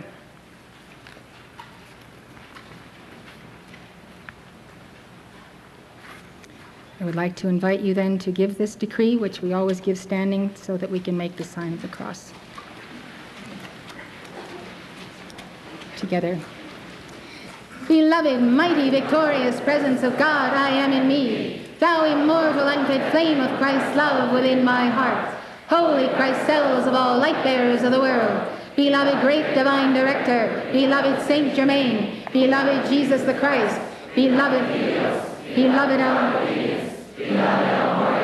beloved Serapis Bey, beloved Goddess of Liberty, beloved Lord Lanto, beloved Cyclopea, beloved Lord Maitreya, beloved Lanello, the entire spirit of the great white brotherhood and the world mother, elemental light, fire, air, water, and earth, in the name and by the power of the presence of God which I am, and by the magnetic power of the sacred fire vested in me, I invoke the mighty presence and power of the ascended Master's blue flame cross as an invincible shield of cosmic light substance, which shall act as a mighty pillar of blue flame protection in manifestation throughout my entire consciousness, being, and world, 24 hours a day. Oh, beloved, I am presence in the heart of all life, as I giving the following decree 9 times, fulfilling the cosmic power of the 3 times 3. I make the sign of the cross and visualize its blazing reality and manifestation before me, behind me, to my left, to my right, beneath, above, and in the center of my form, marking the individualized focus of God's own mighty I am presence, descending as a mighty stream of radiant light energy, charged to do his holy will as God in manifestation in this world of form. Beloved, mighty I am presence, in the name of divine justice and mercy, in the name of the Christ, in the name of the light of God that never fails, I say to all Nephilim, human creation, seed of Satan, satanic rites, black magic, and the cursing of hell, you have no power, your day is done. Be thou dissolved and consumed in the body of the earth forever. I am, I am, I am. By all God's light and love, I know I am. The cosmic victory and power of light everywhere forever. Beloved, mighty I am presence, in the name of divine justice and mercy, in the name of the Christ, in the name of the light of God that never fails, I say to all Nephilim, human creation, seed of Satan, satanic rites, black magic, and the cursing of hell, you have no power, your day is done. Be thou dissolved and consumed in the body of the earth forever. I am, I am, I am. By all God's light and love, I know I am. The cosmic victory and power of light everywhere forever. Beloved, mighty I am presence, in the name of divine justice and mercy, in the name of the Christ, in the name of the light of God that never fails, I say to all Nephilim, human creation, seed of Satan, satanic rites, black magic, and the cursing of hell, you have no power, your day is done. Be thou dissolved and consumed in the body of the earth forever. I am, I am, I am. By all God's light and love, I know I am. The cosmic victory and power of light everywhere forever. Beloved, mighty I am presence, in the name of divine justice and mercy, in the name of the Christ, in the name of the light of God that never fails, I say to all Nephilim, human creation, seed of Satan, satanic rites, black magic, and the cursing of hell, you have no power, your day is done. Be thou dissolved and consumed in the body of the earth forever. I am, I am, I am. By all God's light and love, I know I am. The cosmic victory and power of light everywhere forever. Beloved, mighty I am presence in the name of divine justice and mercy, in the name of the Christ, in the name of the light of God that never fails. I say to all men of human creation, Jesus saves, stand Christ, God, and curse and hell. You have no power, your day is done. Be thou dissolved and consumed in the body of the earth forever. I am, I am, I am. By all God's light and love I know I am. The cosmic victory and power of life everywhere forever. Beloved, mighty I am presence in the name of divine justice and mercy, in the name of the Christ, in the name of the light of God that never fails. I say to all Nephilim, human creation, seed of Satan, satanic rites, black magic, and the cursing of hell, you have no power, your day is done. Be thou dissolved and consumed in the body of the earth forever. I am, I am, I am, by all God's light and love I know I am. The cosmic victory and power of light everywhere forever. Beloved, mighty I am presence in the name of divine justice and mercy, in the name of the Christ, in the name of the light of God that never fails. I say to all Nephilim, human creation, seed of Satan, satanic rites, black magic, and the cursing of hell, you have no power, your day is done. Be thou dissolved and consumed in the body of the earth forever. I am, I am, I am, by all God's light and love I know I am. The cosmic victory and power of light everywhere forever. Beloved, mighty I am present, in the name of divine justice and mercy, in the name of the Christ, in the name of the light of God that never fails. I say to all Nephilim, human creation, seed of Satan, satanic rites, black magic, and cursing of hell, you have no power, your day is done. Be thou dissolved and consumed in the body of the earth forever. I am, I am, I am, by all God's light and love I know I am. Cosmic victory and power of life everywhere forever.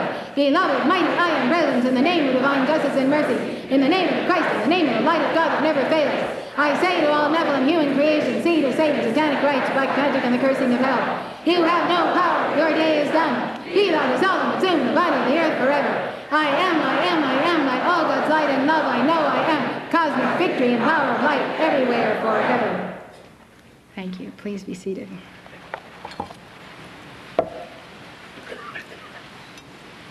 So we've covered cutting around ourselves, and as I demonstrated, you do the same around family members or around photographs. When you have finished wielding your sword for people you are personally, karmically responsible for, you can turn your attention and your sword to the big picture. So you use the lighted globe that you have placed before your statue of the Blessed Mother, as you see this displayed before this statue of Our Lady of Fatima. So you pinpoint in your mind's eye the cities, states, nations, and continents to which you would direct, in Archangel Michael's name, bolts of blue lightning and shafts of white fire that come forth right out of the tip of Archangel Michael's sword. So I would go to that globe and I would turn it towards me, to the place that I am working on, and I would visualize that place. If I'm going to do, let's say, a week's worth of work on a certain major international situation or problem, I would get pictures of the city, pictures of people involved, pictures of people negotiating whatever they're supposed to be negotiating in Bosnia, Herzegovina, and so forth. So I would surround myself with the familiar areas.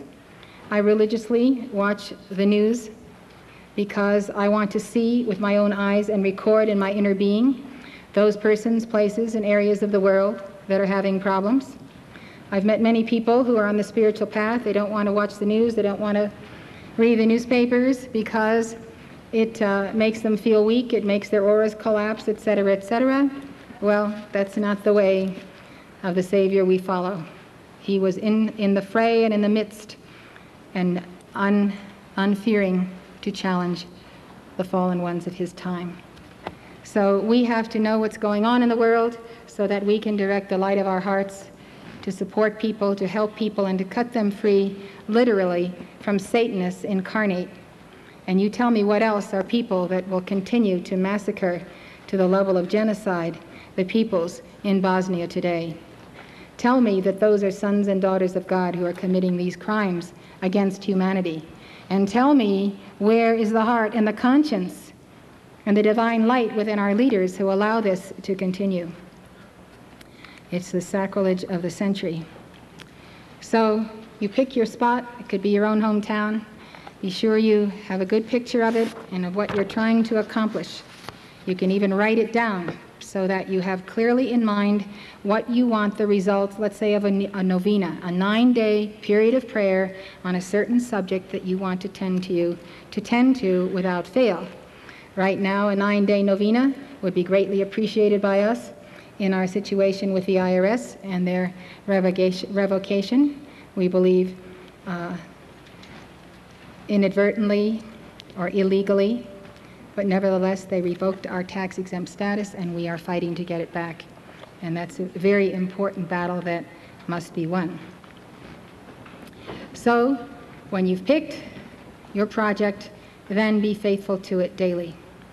So Archangel Michael's name, the bolts of blue lightning and the shafts of white fire, will consume nests of evil, the virulent force of epidemics, satanic rituals including child sacrifice, organized crime, racial tensions in South Africa, mob violence happening in the United States after sports events, neo-Nazi violence against Turks, plots to blow up key buildings and transportation arteries, and the violation of Mother Earth, which is what this conference is all about.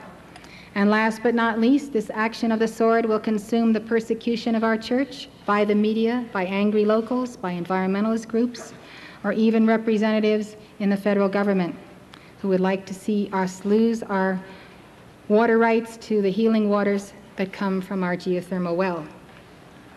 So you're pointing the tip of the sword to the exact location you want Archangel Michael to clear.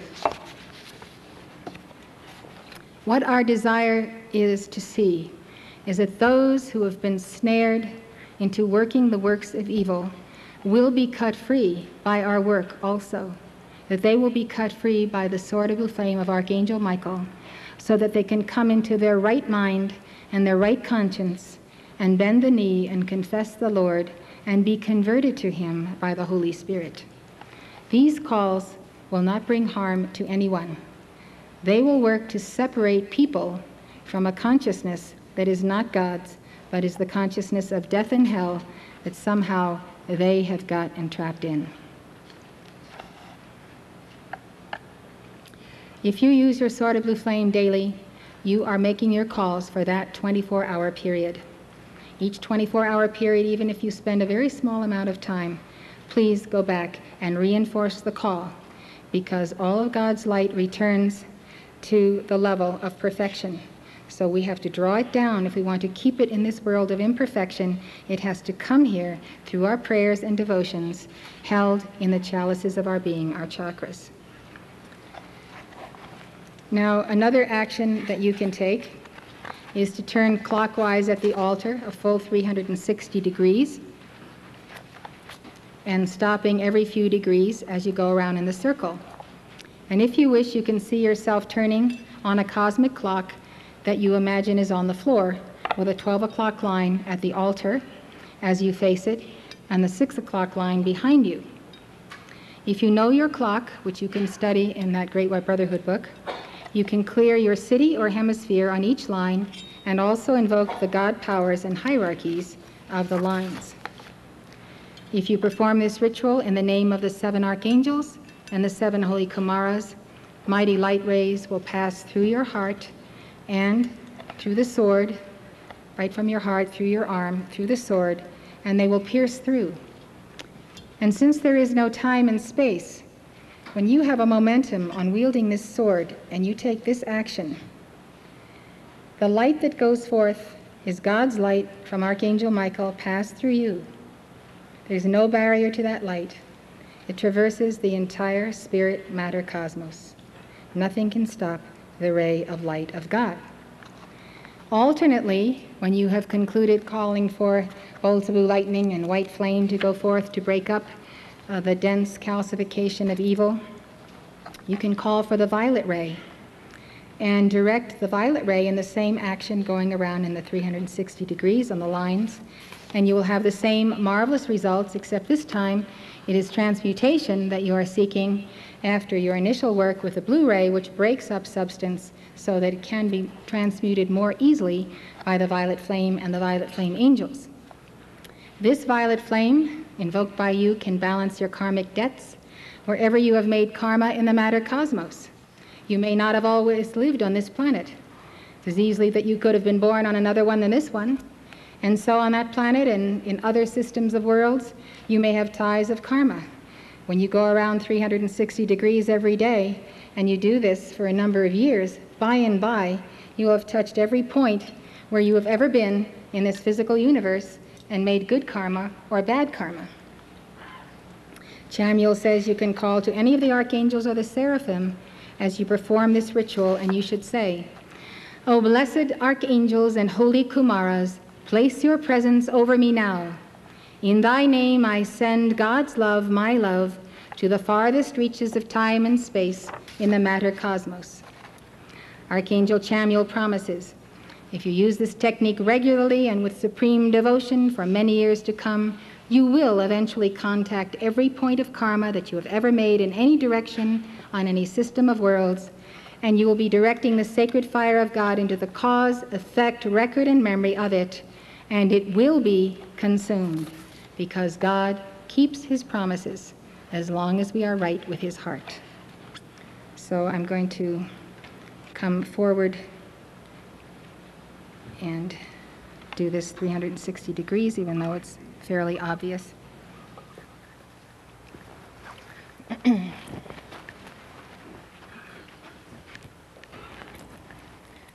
I'm facing the altar. I call to Almighty God. Direct the full power of the blue lightning of the mind of God on every degree of the 360 degrees of the cosmic clock. Let these mighty light rays go forth. In the name of the entire mystical body of God, the Great White Brotherhood, in or on all worlds whatsoever, let the light of God that never fails go forth now across the entire cosmos. And upon these mighty light rays, let our message of hope and faith and charity and deliverance be unto all people who are in darkness and all who wait for the second coming of our Lord and Savior, Jesus Christ. I make this call in the name of Almighty God, and I accept it on this hour in full power. In the name of the Father, the Son, the Holy Spirit, and the Divine Mother. Amen. Now this is very good exercise. So instead of just doing aerobics for nothing, you can wield your sword and get a lot of action that's spiritual too.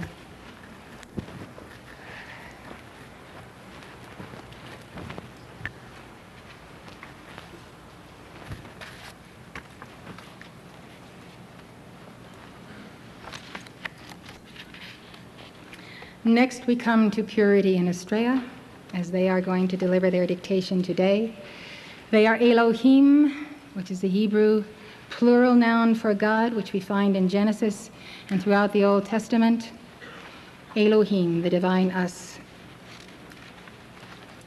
They're on the fourth ray. They embody the white ray and the white light of purity for all evolutions of the cosmos. When you invoke any one of the 7 rays, it descends to what is called the plane of invocation. The plane of invocation is the place from which you make the call. You make the call from your heart as you are in a certain level, certain wavelength, certain compartment of this physical universe. We live in a certain band of time and space. For all we know, there are evolutions in bands above us and evolutions bands below us. So a ray of light comes from the heart of God in the great central sun when you invoke a flame. The ray of light descends, and at the plane of invocation, which is your heart, the flame springs into being. We don't have a flame until we first have a ray of light that has come to that plane and springs forth into a flame. So remember, there's a difference between a ray and a flame. There's a blue ray, which manifests the blue flame in answer to your call. So when it reaches that point of origin, the origin of your call, it leaps as a flame, and that flame will be sustained in your aura as long as you sustain the heart tie to the ray and its source in the great central sun. So that's an interesting fact of spiritual science. The flames of God are not native to this imperfect world. So it is people who are the living temple of God who sustain that flame by devotion. The Elohim Estrella wields a circle and sword of blue flame, and we see that on the screen now. It's a simple drawing, but it conveys the concept. The circle of blue flame is actually made up of 2 concentric rings that oscillate as a blue-white lightning. Astrea says that her cosmic circle of blue-white lightning and her sword of blue flame are counted among the greatest instruments ever employed for the freedom of this planet and her evolutions. Astrea compares the circle of blue flame to a precision tool in the hand of a master surgeon because it painlessly removes all records, karmas, vibrations, entities, etc., that detract from the Christ consciousness in you. Astrea can best help you when you keep your sacred fire raised up. Strength of the Divine Mother on your spinal altar is a major key to your spiritual victory. Astrea says the sacred fire raised up within you is the sword that you wield. In other words, the sword of Archangel Michael is symbolical. You are actually taking in hand your own sacred fire, Kundalini fire, when you wield the sword. So you see, every sword will have its own momentum, carrying the momentum of your light and your fire.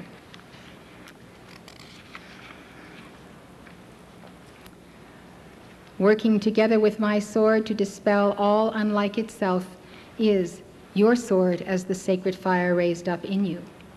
The demons cannot linger or loiter around you when you keep the sacred fire raised up and protected. And when it is kept raised with a certain steady strength, it begins to vibrate in polarity with Ascension's flame at Luxor. This is one of these forgotten tidbits of a dictation of Astrea. When you have such a presence of the sword on your spinal altar, it begins to vibrate with the ascension flame that is on the in the etheric temple, the retreat of Serapis Bey, the ascension temple in the locale of Luxor, Egypt, which if you make your ascension at the conclusion of this life, that is where you would be. So imagine, by this momentum that you gather with the sword, you can actually feel that oscillation between you and that flame long before you ever step on that dais and enter into union with God. When you accomplish this relationship with the ascension flame, then I also come with my blue flame sword and I hold it 3 inches from your spine or at a greater distance depending on the attainment and purity you are able to hold in your chakras. Yes, when you do your part, I am able to wield a momentum of light for you that may cross time and space to clear the records of past karmas. When you are not protected, astral entities lock into your spine and leech your very life force from you like vampires. And that is exactly what they do at every point of the spine. Unless you cut yourself free using the 1014 call to Astrea, along with your Archangel Michael's sword, they may affix themselves to you like leeches, like bloodsuckers, and nest in your flesh for your lifetime. It's not a pretty picture. I pray that you may have your eyes opened, that you may see just what is burdening the bodies of the people and why they are so weak, without strength, without fire, and so diseased, because they let entities literally live off them and cling to them. You need the power of Elohim to exorcise entities. In reality, this lecture I'm giving to you is a beginning lecture in a course on the ritual of exorcism. And the next level of course has to do with practice, working on the names of those entities, and then using the Ruby Ray ritual of exorcism that Sanat Kumara has given to us.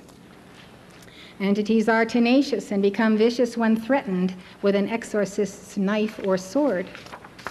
Mighty Astrea says, there is no avatar, no son or daughter of God who has won his or her victory from this or any other planet who has not employed the mighty cosmic circle and sword of blue flame to accomplish it. In the hands of a true devotee of God, the circle and sword of blue flame is the power to cast out demons and to bind evil spirits. The circle and sword of blue flame is part and parcel of the empowerment of your Christhood. You have but to call to God in his name. What did Jesus tell us? I would like to see this written in a nice legible calligraphy and put in a frame in everyone's house. This is what he told us. Verily, verily, I say unto you, he that believeth on me, the works that I do shall he do also. and greater works than these shall he do, because I go unto my Father. And whatsoever ye shall ask in my name, that will I do, that the Father may be glorified in the Son, that your mighty I am presence may be glorified in your holy Christ self, and then glorified in your temple. This is the root of the understanding of the science of decreeing. Whatsoever ye ask in my name, I will do it. Our decrees are a perpetual asking and imploring God and commanding the light of God to solve the problems of the world. Jesus said, if ye shall ask anything in my name, I will do it. If ye love me, keep my commandments. There is the promise. Use it every day. It will not fail. Estrella says, so when you call upon the name Jesus Christ for the binding of all elements of being that enslave your consciousness to bad habits and carnal mindedness, the legions of Estrella do answer en force with the legions of the Lord Christ. I come to tell you that that circle of blue-white lightning used together with my sword of blue flame is the specific antidote for every unrighteous element of the human consciousness and every unrighteous element out of death and hell on a planetary scale. Estrella says, try me, try me, try me, trust me. Jesus invoked the power of Estrella in his mission in Palestine. When the young man lay on the ground frothing at the mouth and the disciples were unable to cast out the demon from him, Jesus interceded by calling to Estrella, and instantly the demon left him and he was in his right mind. Estrella said, if my cosmic circle and sword of blue flame had been invoked around that boy by any one of the disciples, they would have beheld that demon leave on the instant. This was the power of light that Jesus had and that he invoked. And the Elohim, God presence, make it very clear that God is no respecter of persons. Whether it's a disciple or the least of these, my brethren, or the Lord himself, you make the call compels the answer. Perhaps you don't hear or see the answer. You send out a call, and the answer has to travel back through all kinds of layers of your own fear and human doubt and human consciousness. So it kind of gets slowed down like an arrow that hits something and can't get past it. So you have to keep on calling and keep on praying and keep on purifying yourself. This is a path of a lifetime. This is not 15 minutes of Mass on Sunday. This is every day walking with God. You know they had to shorten the Mass because people wouldn't stand for it being longer? It's gotten shorter and shorter in this century until finally it's down to 15 minutes. Well, miracles can happen in 15 minutes, can't they? It doesn't take time to have miracles. Okay, Purity and Estrella say the circle of blue-white lightning takes many forms. Sometimes it's as steady as steel. It can be enlarged to the size of a giant hoop surrounding the entire planet, or a cord of light that can lasso a city. Its whirring sound can remind you of a buzzsaw peeling away at the debris in your aura. It draws discarnates and human garbage into a fiery vortex for transmutation. Whenever you find yourself in the midst of discord of any kind, call in the name of Jesus Christ to Elohim Purity and Estrella to lock the cosmic circle and sword of blue flame around the cause and core of it. Visualize in your mind's eye the action of a circle. See it as flashing diamond, sapphire around everyone and everything. Visualize the sword of blue flame as a pulsating blue rod, having the power of Aaron's rod and greater, bisecting the circle of blue flame. Use Grieg's Concerto in A minor to meditate on the circle and sword of blue flame. I'll give you one more teaching, and that comes from Archangel Gabriel, who is also of the fourth ray. He gives this visualization for the action of the circle and sword of Estrella. As you clear each level of your being, going from chakra to chakra, starting at the base of the spine, you actually visualize this circle whirling around your body. And Astrea takes from you layer upon layer of negative karma and misqualified energy. You start below the feet, and you just see that whirling circle of blue flame going up and clearing every organ, every level of your being. And you can, while you are giving the 10, 14 calls to Astrea, whether you give them 9 times or 24 or 40 times, the entire time, since you know the decree by heart, you have all that time for visualization. Your tongue has a momentum, and it'll put itself in the right place while you go into deep meditation of visualizing the circle and sword going up and down. The sword is held parallel to the spine by Astrea once again, and this circle is going up and down. By the time you finish your Astreyas, you're clean as a whistle. Finally, I would conclude by saying El Morya has called this decree, 1014, the most powerful mantra to the Divine Mother that has been released in this octave. And I believe it. Thank you.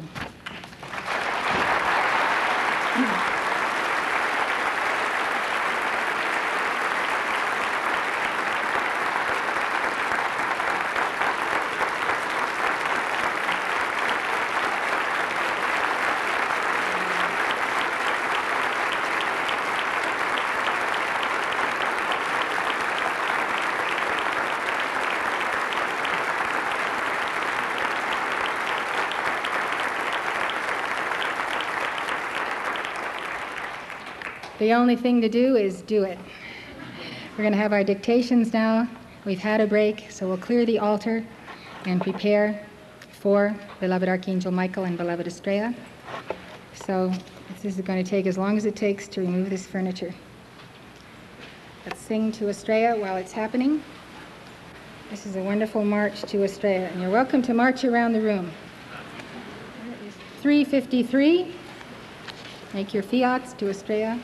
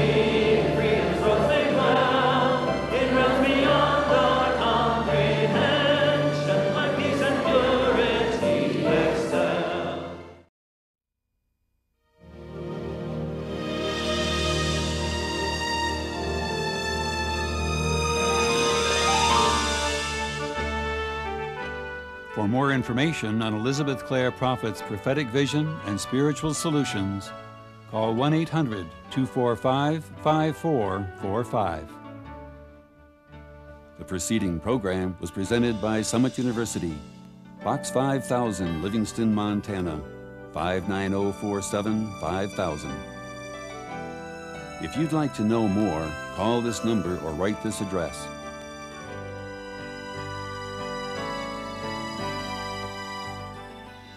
For a free book by Elizabeth Clare Prophet, or for more information about her teachings on the world's major religions, call 1-800-245-5445.